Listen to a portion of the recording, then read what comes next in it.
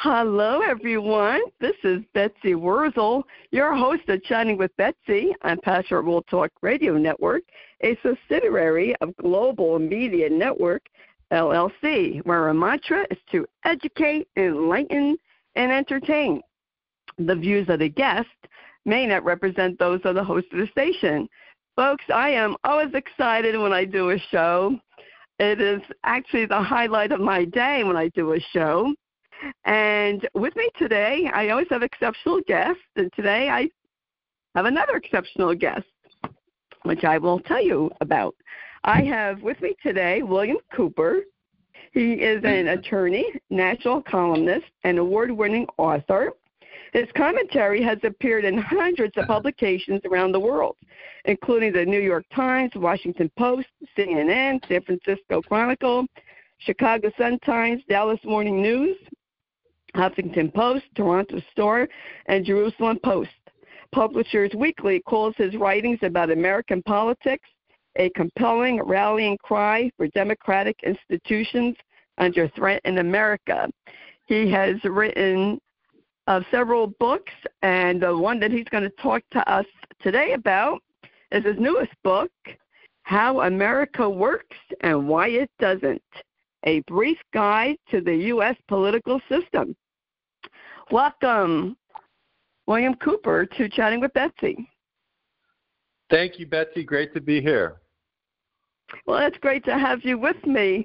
I always ask the authors, writers, what motivated you to write this book, number one? And number two, did you plan to have it out around election time?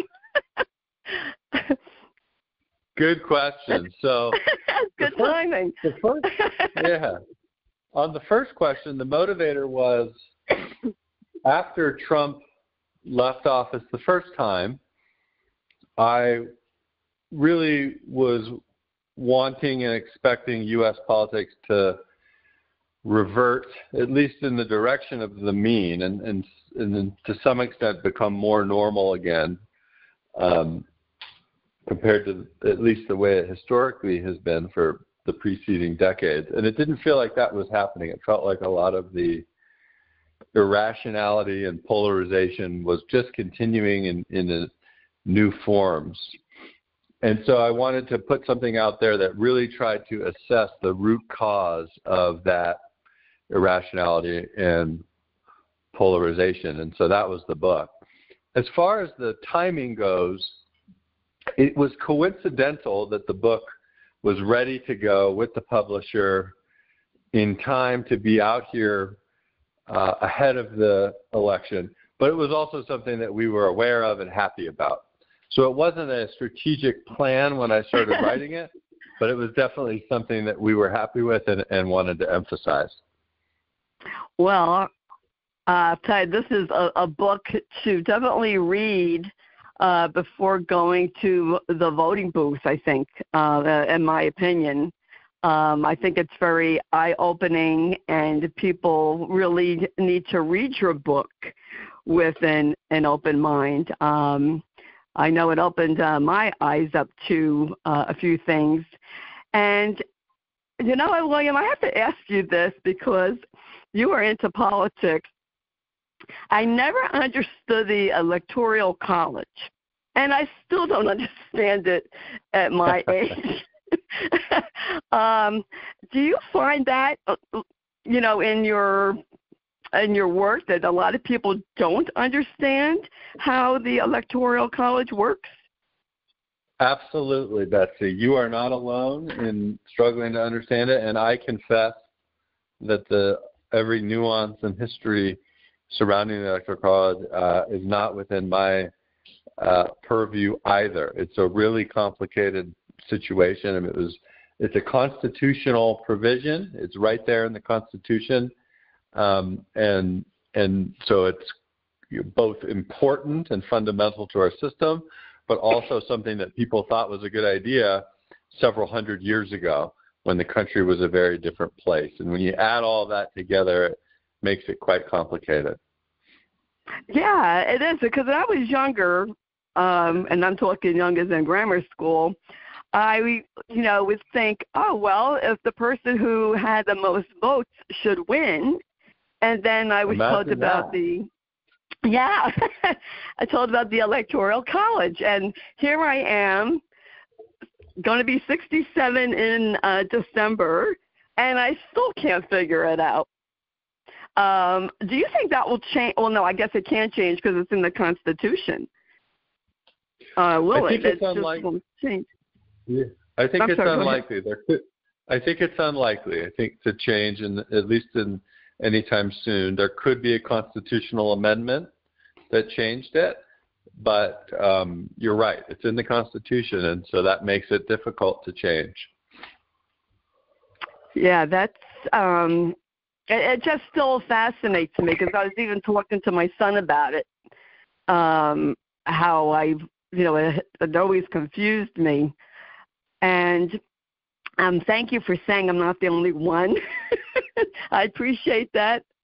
I'm glad there's other people out there who find it just as confusing.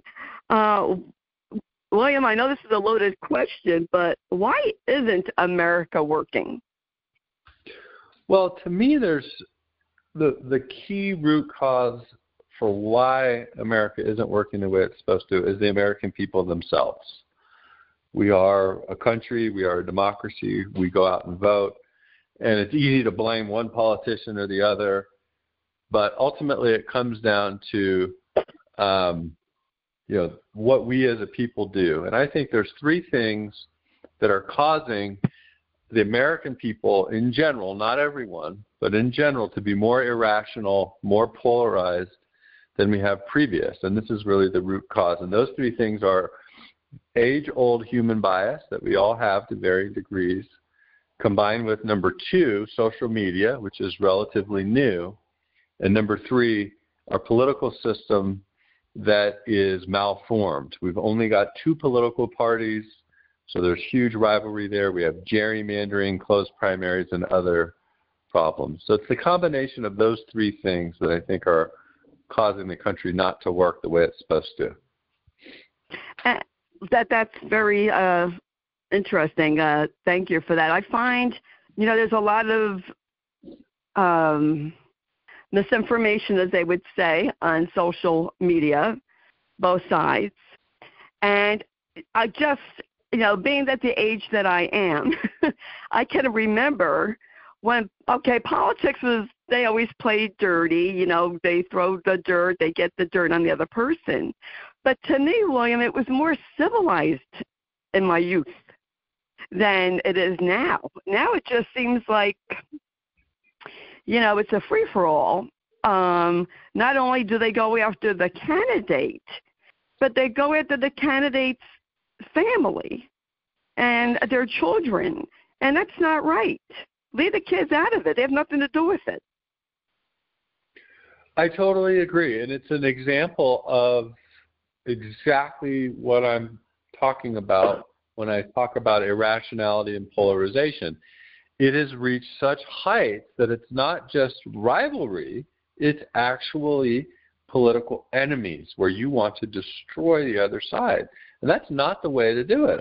I couldn't agree more. And that sort of fever pitch that we see is emblematic of a polity that is not functioning the way it's supposed to. And we're seeing it in a lot of different ways, including going after family members. And one thing I'm worried about that could happen if we're not able to fix things and move in the right direction is more and more of the criminalization of politics, where prosecutors start going after political rivals more and more. So you're not only going after the politician, you're only going after the family. Now you're actually trying to throw the other side in jail. And that's a very dangerous precursor to even worse things. So we need to really be careful not to go down that road in a big way. Yes. Definitely using the Department of Justice to, arrest a political opponent for whatever reason they think is necessary to remove them from power. I feel like politics in my lifetime has gone like on steroids. Yeah. Really out of control. My son and I went to see the movie Reagan, which we really enjoyed. And I'm going to paraphrase because I can't remember exactly. But Tip O'Neill, he said to Ronald Reagan, after 6, we're friends. We could have a drink together, something to that effect. There's no Democrat or Republican after 6 p.m. And I think that back then they worked, it was more civilized. They might have been friends, after hours. They might have hung out and had a drink together, maybe went golfing together. And it wasn't this hate that you see of insults. I don't see where it is beneficial to destroy your opponent's character. Can we do politics without destroying a person's character? There's no reason to say this one is stupid, this one's deplorable, this one is, it's just stick to the policies. Stick to what's your agenda. That's what people want to know. They don't want to know, me personally, I don't want to know their opinion of their opponent. I want to know, what are you going to do for me? What are you doing for America? And that's what I care about. I completely agree. We're on the same page. And, one of the things that happens because of the polarization is that everybody that's engaged in that type of behavior, they say, well, the other side's so bad that what I'm doing is justified. But when that's your mentality, then the other side sees what you're doing, and they say, well, now they're so bad that my behavior is justified, so they behave worse. And then the other side does things even worse because they feel like they're justified. And it's this horrible flywheel spinning in the wrong direction, this race to the bottom, because everybody says, well, yeah, I know we shouldn't be this bad, but the other side's worse, so I need to counteract that. And what we need to do is just break that cycle where people step back and try to have some decency. And I think your example of Tip O'Neill and Ronald Reagan's a great one.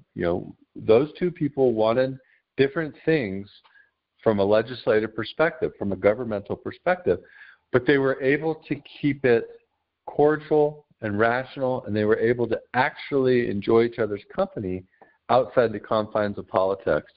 We desperately need to move strongly in that direction. Yes. Bring back like how it used to be, because I was taught in a preschool, William, and to me, sometimes these candidates are acting like preschoolers. I agree. They need to learn how to play in the sandbox with some manners, and not be so vicious to each other, because it's really not. It's not a good example, really, and it's not really helping anybody. I have to ask you this question. Why is there just a two-party system? I mean, I know that there's libertarians, but it seems to be basically, and always has been, Democrat and Republican. That might have been from way back when. Yeah, it's been that way for a real long time. It's a great question. To me, the two-party system has a real huge negative component to it, which is you get two platforms, so any idea, any candidate to have a fighting chance in most elections has to choose one or the other. But reality is much more multifaceted than that. So a lot of really important ideas don't get on either platform. And the marketplace of ideas is totally stifled because you just have two big parties arguing. You don't have the multiplicity of views you would want to really get the best ideas out there and heard consistently. Your question about how we got here, I confess to not knowing. I don't know the origins and the history of how this became this way. What I do think is what keeps it this way is just the incredible power of those parties. That's where all the money flows. That's where all the donors are. They're incumbents, and they're very good They might not be good at developing the best policy all the time, but they're very good at capturing and maintaining their monopoly on their side of the aisle. And it makes third-party challengers, third parties never do anything meaningful in terms of potentially having governing influence. They're spoilers in the occasional election. That's the heights of what they can do. And it's real unfortunate. Now, I will add, go ahead. If we had one footnote there, I'm not saying if we had more political parties, all our problems would go away. We'd still have all sorts of issues. We'd still have social media. We'd still have tribalism. There'd still be challengers. But I do think it'd be an important step in the right direction, just to free us from this sort of duopoly of closed-minded ideologies. I agree. I think that the Democrats and Republicans, they don't want a third party because I think they look at it, I mean, I could be wrong. This is just my opinion, folks. They look at a third party as you're taking votes away from me. It's exactly right. As what in my opinion is on why there's not a third party. And I guess third party people like, say, Robert Kennedy Jr., maybe, I mean, I'm sure he has the money, but maybe not as much money and power as a Democrat or Republican running, because you need that money. Exactly. You can't compete with the Republicans unless you're a Democrat. You can't compete with the Democrats unless you're a Republican. And that system's really powerful and really entrenched. And it's too bad. And you see also things like when Trump first came up in 2016, in 2015 when he just started campaigning, he only had a quarter to a third of the Republicans behind him. That's all he had. So he had a quarter of half the country. That's it. Rubio, Cruz, Bush, these candidates had similar amount of backing. But when Trump was able to win the plurality between those four, everybody else in the party coalesced around him. And then once they coalesced around him, they became, he became their champion. But if there were more parties and more diverse, set of groups out there, it wouldn't be the case that just because somebody is able to get a plurality in one group, they're going to dominate half the scene and potentially win the presidency. So it would really, do a lot of good if we could get more diverse. Yes, I definitely agree. You could see that the old system is not working.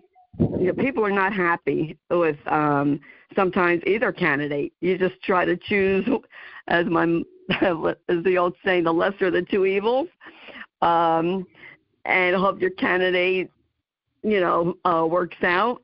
But there should be more choice. I definitely believe that.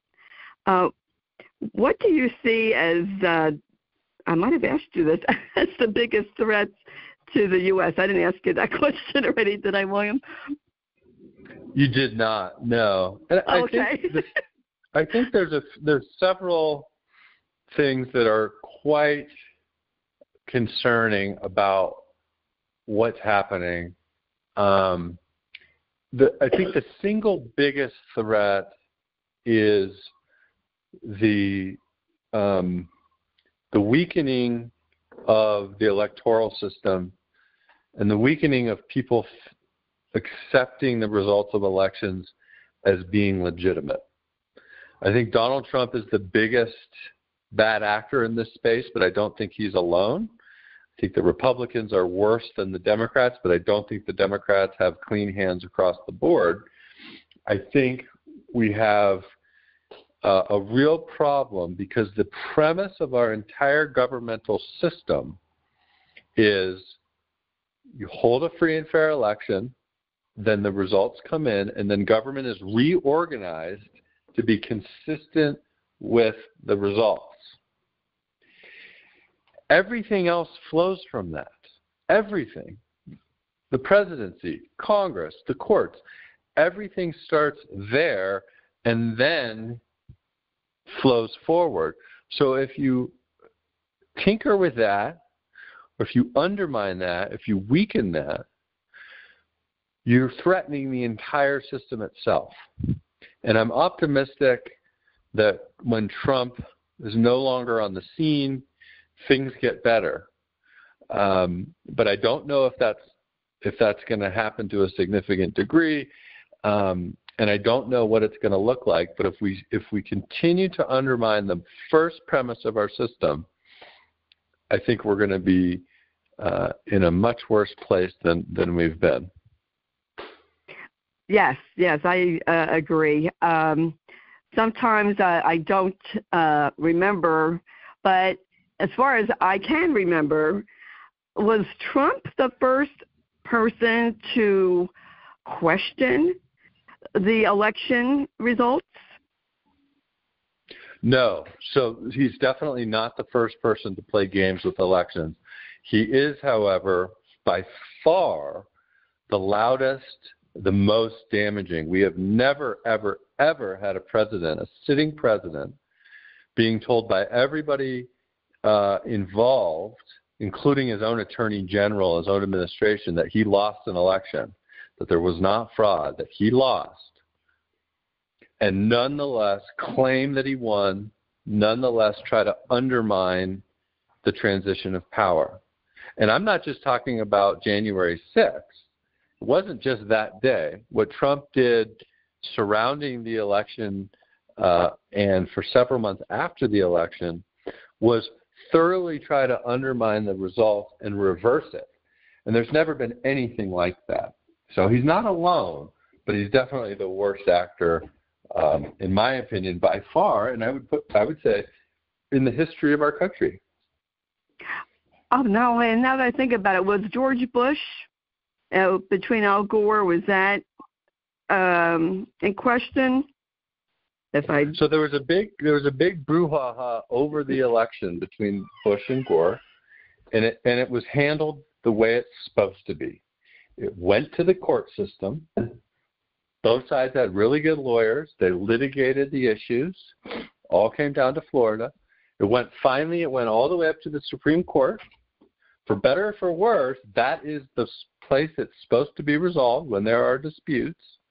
And even if you didn't like the outcome, the Supreme Court, the highest court in the land, made a ruling, and then Al Gore, to his great credit at that time, conceded. He conceded the election.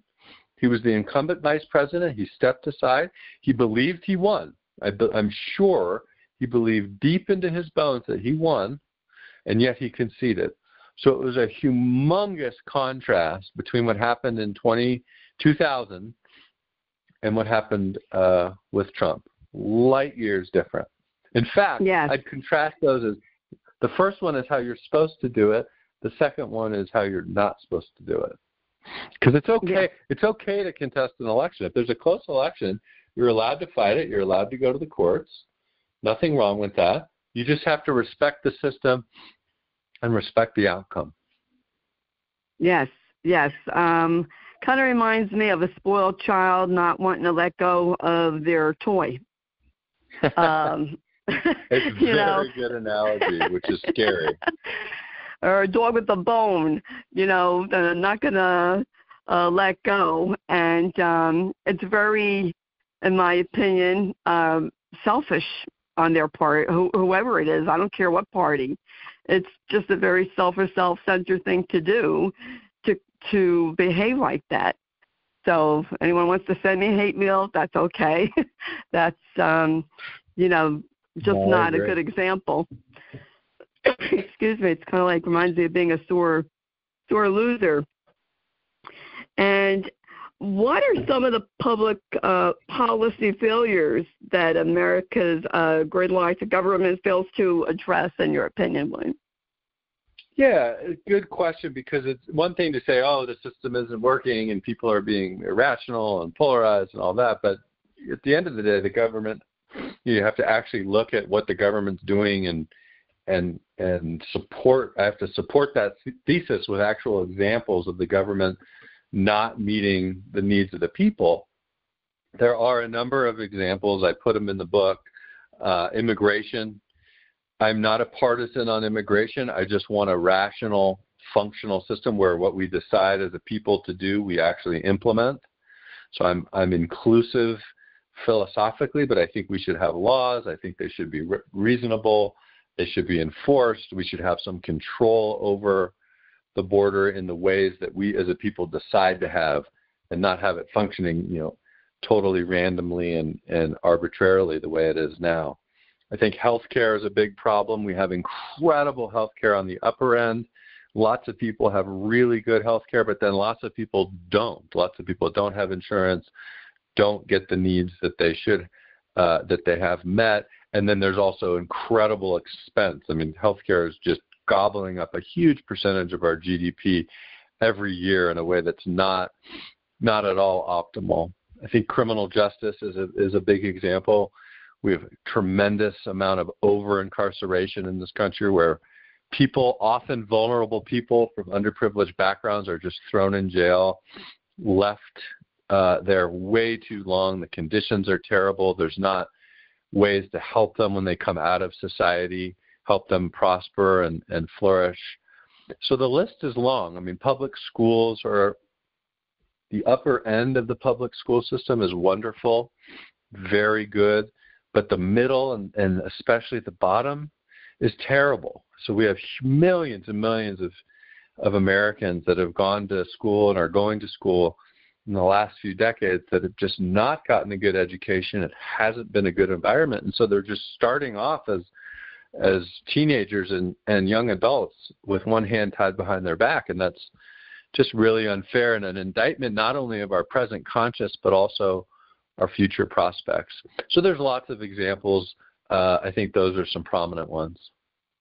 Oh, that's great. I could tell you, I live in New Jersey. I was on the New Jersey Get Covered, which really was not great. The out-of-pocket was ridiculous. The coverage was horrible, but I didn't have a choice. My husband's company decided to drop us, and there I was without insurance. So I had no choice but to go on that. And, Medicare is much better, but you know what? I don't know how people do it, William, because I'm one person paying Medicare and a supplement because Medicare is not enough. Thankfully, I'm healthy and I don't need a lot of medication. But, the price of pharmaceuticals, the medication's out of control. So really I'll tell the audience this. I know I say this on many shows. Stay healthy, folks, because when you're my age, you got to go on Medicare prescription program. It costs a lot, and they keep changing. What they're covering, what they're not covering, the different tiers. Excuse me, change yearly. And totally yeah. So that's definitely, and that, you know what, I agree with you about immigration because, I have nothing against people coming over to this country. I myself am a byproduct of immigrants. Even my mother's parents came over illegally at the time, over 100 years ago. So I just believe in having a system where people can get vetted and get citizenship and not take as long as it does now. They need to do something with that system to speed up the process. But I definitely feel that, if you want to come here for a better life, power to you. Then, do it the right channels. And let's make those channels easy. Yeah.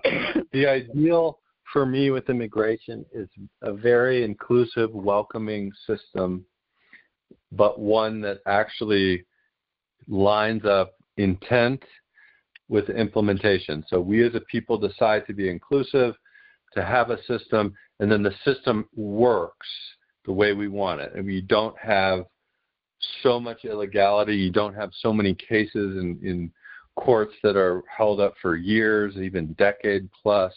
You don't have all of these just ad hoc, inefficient, arbitrary things going on. You have a welcoming, inclusive system where people can earn citizenship, and it all kind of lines up and makes sense. That's the ideal for me. Yes, I agree with you, William. William, what would you like the readers to take away from reading your book? I think the biggest thing I'd like readers to take away from the book is just to slow down and try to extricate yourself from one side or the other, if you're inclined to be that way. I think a lot of our problems, all of the things that we're talking about, Betsy, in this current segment about policy challenges, so much of the challenges we face are truly nonpartisan, are truly things that we should be in it together. We can disagree on the margins, and in some areas we're not going to agree at all, and that's fine. But there's so many things as a country that we should be wanting to tackle together. The environment, keeping the environment, that's another example of a failure I could have added to the list. I should have added to the list a few minutes ago. It's in everybody's interest for the environment to be in good shape. Nobody wants our young people to struggle in these schools that are totally uneven, where a wealthy child has a great education and a poor child has a terrible one. Who would want that? So I think there's so many challenges that we could try to solve together, even if we agree that in certain places we're not going to be able to do that. And so if we can unshackle ourselves from partisanship and just try to look at these issues in a more practical way, we would improve so much. And pointing out why we're so polarized, why there's such tribalism, and getting people to recognize it and step back is the principal aim of the book. I love it. I think it's a great book. And before I let you go, I have to ask you this question. I think you touched on it briefly, but what do you see as the root cause of the Americans being irrational, the irrationality that's going on, I think, on both sides? I agree. I think it's on both sides too. I think it goes back to those three factors, right? We've got age-old human bias. So everybody, you, me, everybody, the way the human brain works is that there's bias. Like, we are not perfectly functioning machines in between our ears. Confirmation bias is a big example, right? We see things, new information comes in, we interpret it consistent with our worldviews. That's a part of all people to varying degrees. Some people are more susceptible to it than others. But that's the first factor. Like, we are all biased to varying degrees, and we should accept that, acknowledge that, try to improve. The second factor is the internet and primarily social media, but we've got all these echo chambers online where people can gravitate to what they want. They can reinforce their worldviews online in their echo chambers, and so that makes the age-old bias that we have that more worse. So the first factor and the second factor work together to increase our bias, to increase our partisanship. And what you would want with those two factors working together to make us more partisan, you would want a political system that tamed those passions. You would want a political system that helped us fight through those biases and be more rational. But our political system does the opposite. It turbocharges our biases. We've got two rival parties, these two juggernaut rivals, where they're battling it out every day, and the fewer the tribes, the worse the tribalism. They're just focusing on each other. We've got closed primaries where you don't let moderates into the race. We've got gerrymandering where you rig elections to keep your side in power. So the political system defects are the third factor.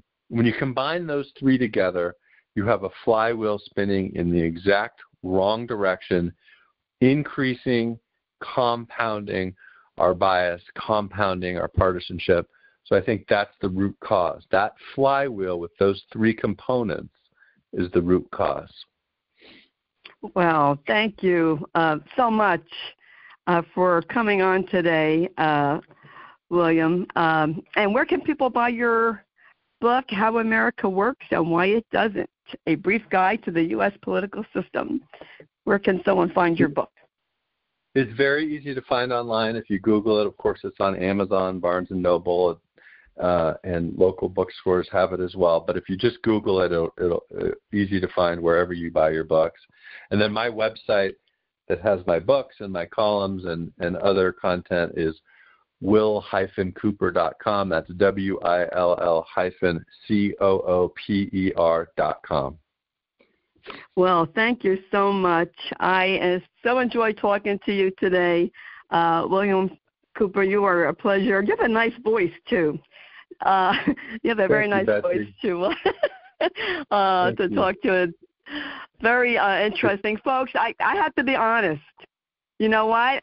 I don't read a lot of political books, and I really haven't had a lot of political guests on, but I'm dipping my toe into it.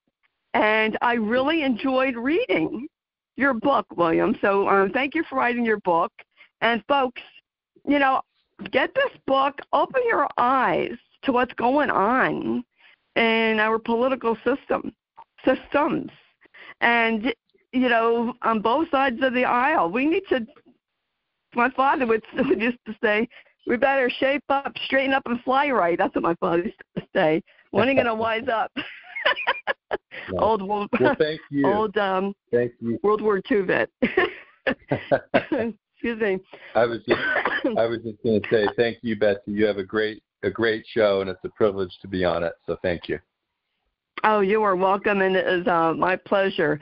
Folks, all the information about William Cooper will be in the blog that Jeannie White, who's station manager, writes and produces the show. I highly recommend on going on Will Cooper's website.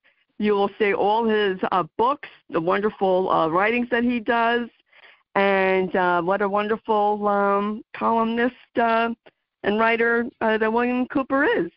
And I want to thank Lillian Caldwell, CEO of World Talk Radio Network, who makes this all possible.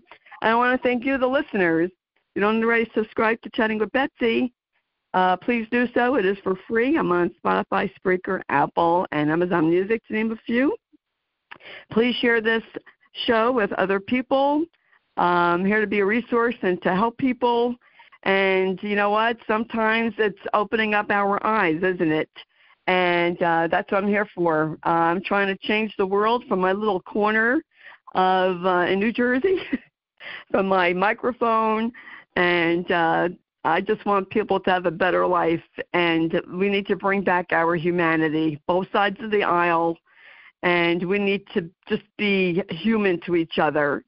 And as I always say at the end of my show, in a world where you could be anything, to please be kind, shine your light bright, because we need it now more than ever before. This is Betsy Wurzel, your host of Chatting with Betsy on World Talk Radio Network, a subsidiary of Global Media Network, LLC. Bye-bye now.